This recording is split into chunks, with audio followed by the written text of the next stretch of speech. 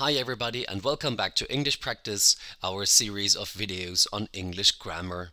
We always see that our students try to use the little word hisself, and they never quite get it right. They always use it incorrectly, and this is why we thought, hey, let's make a video out of this. So in this video we will show you when to use hisself, and then of course also how to use it. Because the answer to that question, when to use hisself, is actually quite simple. You never, ever, ever use hisself. Don't you dare.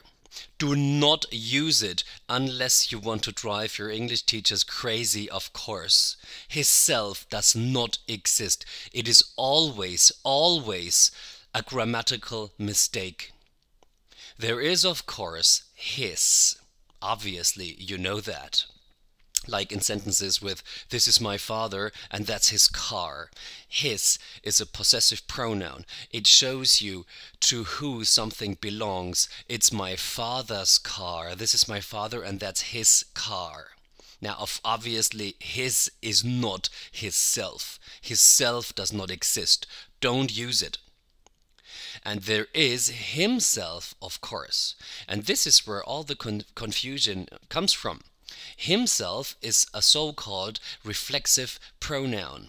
We actually have a video on reflexive pronouns. You might want to check that with our channel. He came home and made himself a cup of tea.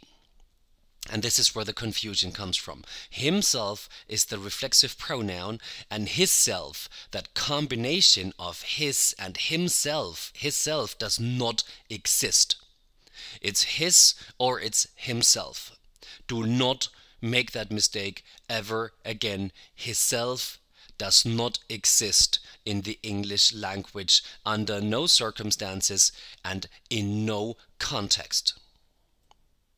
Thanks for watching, ladies and gentlemen, and I see you around next time. Bye bye.